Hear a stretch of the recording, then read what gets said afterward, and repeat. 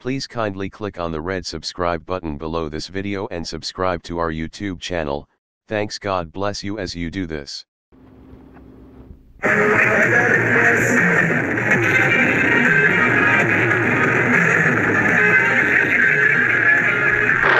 After several years of separation, several years of rumors of them coming together, star actress Fathia Balogun redrops her ex-husband, Sadie's surname Balogun.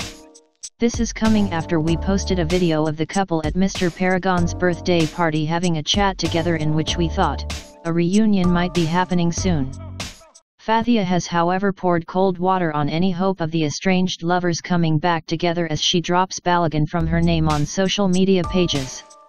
She did not only drop Balogun from her name, she also deleted all her posts, just like colleague Toyin Aimakhu, who drops her father's name, Aimakhu.